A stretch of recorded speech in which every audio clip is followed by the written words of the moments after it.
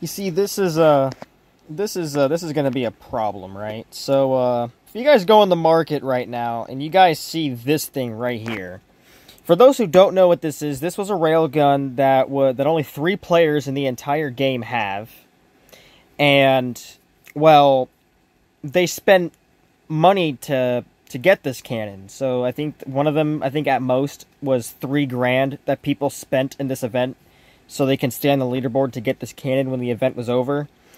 But I mean, dude, this is not a smart idea on the devs' part to add this to the market. But at the same time, it's very smart for the player.